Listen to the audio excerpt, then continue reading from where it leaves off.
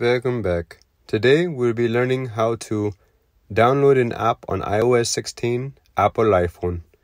First, you want to make sure that your iPhone is up to date. Then you want to go down to App Store, which you can search for it or you can just find where you put the app. Once you have the App Store open, you want to either type in the name of the app you'd like to download or you can find one that's already there. I'm going to find one and we'll go ahead and search and make it easy.